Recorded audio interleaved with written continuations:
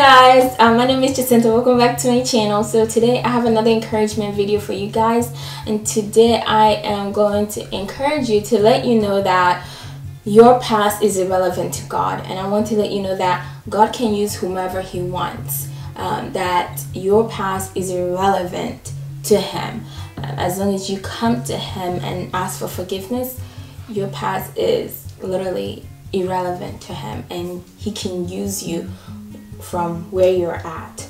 He doesn't need you to come to Him squeaky clean. He just wants you to come as you are, and He can do the work from there. So yes, I just want to let you know that your past is irrelevant to God and that He can use whomever He wants. And so let's get to it. When I was reading the book of Matthew, I came across, in Matthew chapter 1 verse 5, I came across a woman named Rahab. And if you go back and study Rahab, which I did, I took it upon myself to study Rahab. You find her story in Joshua chapter 2. So as I was looking at that, as I was studying that, and I went and I read Joshua chapter 2, and I tried my best to find out as much as I can about this woman named Rahab. And when you start reading Joshua, you'll notice that the Bible calls her Rahab, the prostitute. And so, to my human knowledge, I couldn't understand, comprehend why God will use someone that is a prostitute in the genealogy of His Son, Jesus Christ.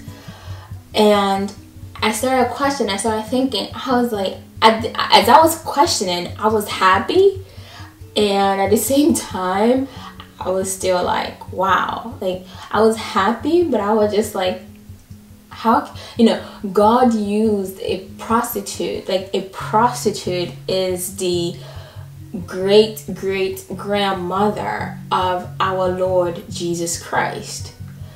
So, and as I was thinking about that and I was going over it, God was like, I can use whoever I want. It doesn't matter what your past is.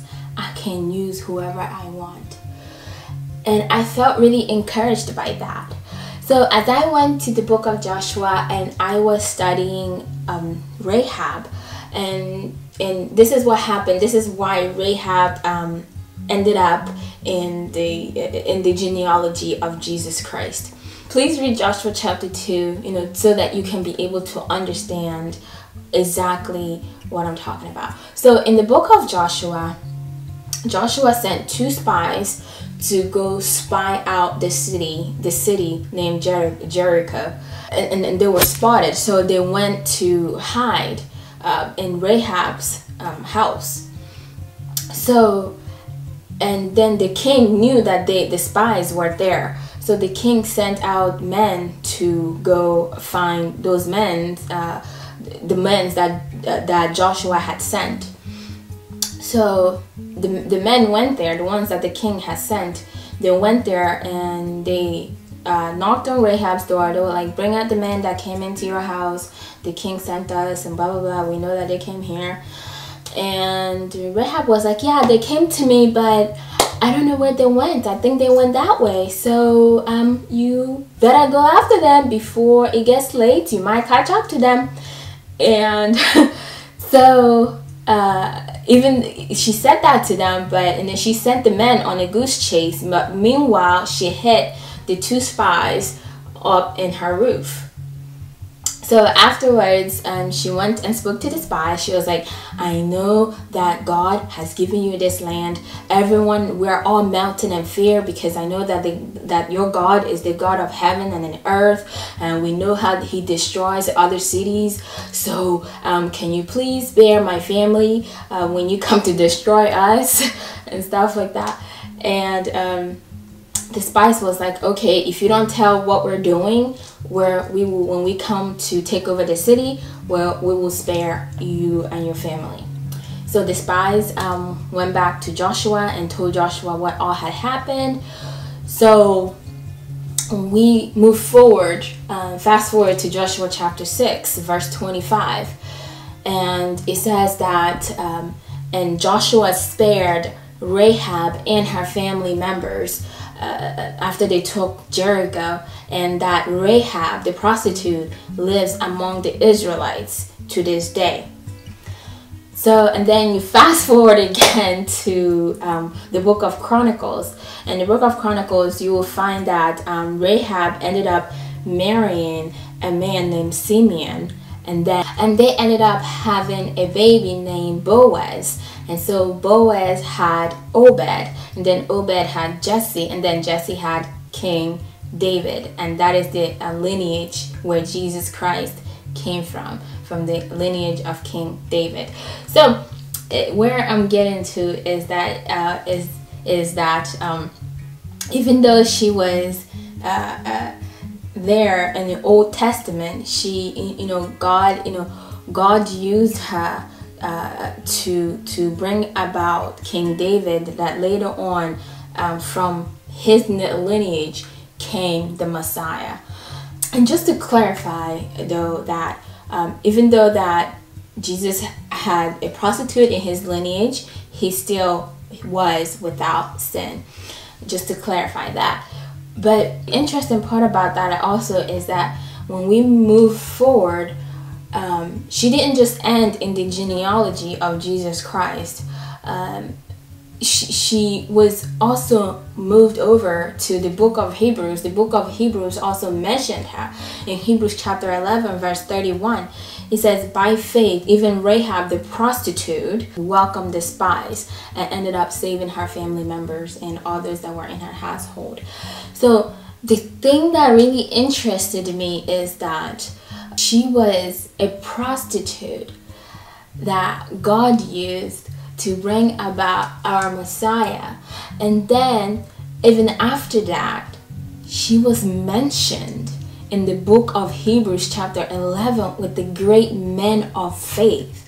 She was a prostitute. And the amazing part about it, God didn't say, okay, I'm just gonna call her Rahab. No, it said by faith, Rahab the prostitute welcomed the spies. Where I'm getting at is that it doesn't matter where you've been.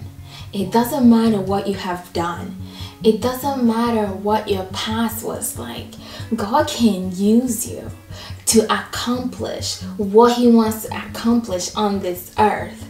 I don't know if you guys find this interesting or not, that God used a prostitute. God used somebody even in this day that people will look down upon, that people won't even want to associate with, that many people from the church don't even want to associate with. But God used this woman to bring about our Messiah. And even that, God put her in the book of Hebrews with the great men of faith. He put her along Abraham, Enoch, and Abel, and Noah, and Moses. God put a prostitute in the same chapter with all these great men of faith. So what I'm trying to tell you is that it doesn't matter what you have done. It doesn't matter what your past was like. God can use you. You don't have to go and clean up yourself. God will clean you up himself. He will make you into the great woman, into the great man of God that he wants. Just let him.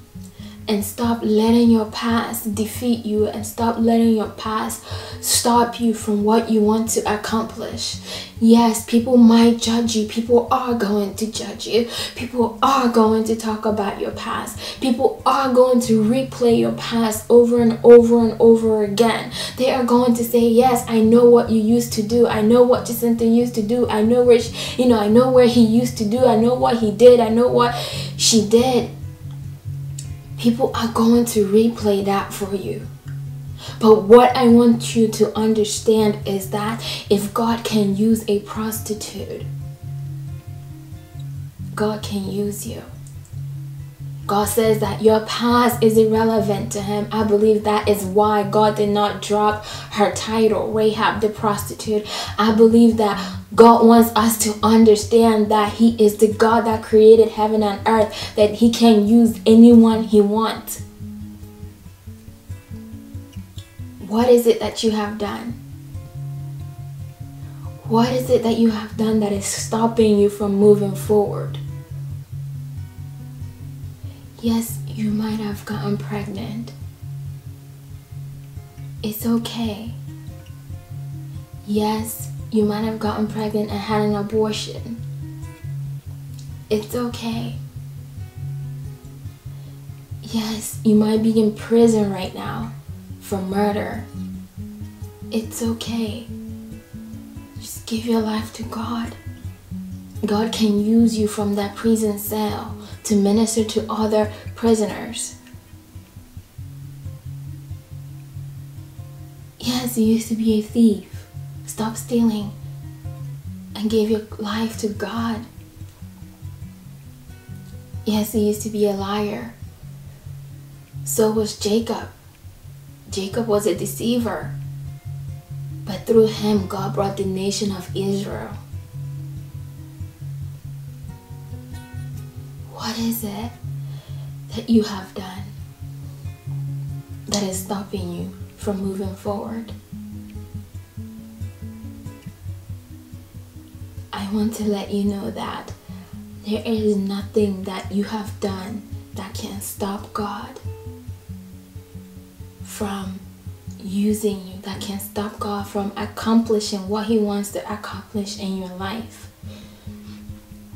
You just have to let him. You just have to surrender to him.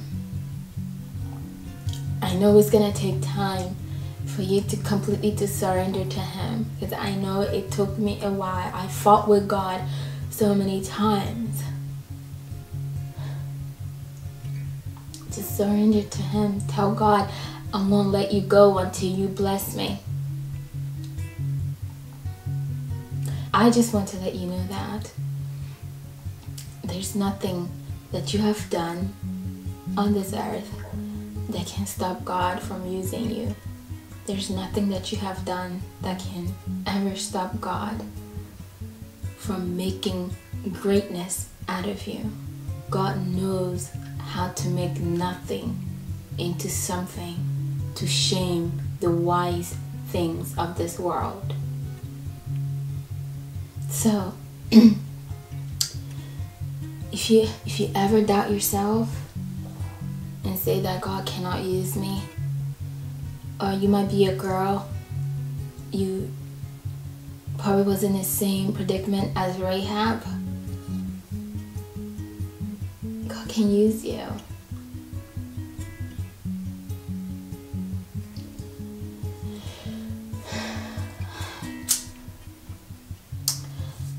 So don't be afraid of your past. Don't be afraid of your past. God is going to use all of that. The Bible says that in all things, God works it out for good for those that love him. So I tell you to fix your eyes on Jesus, the author and perfecter. He's the pioneer of your faith. Don't worry about what people are going to say about you. Only what God says is what matters about you.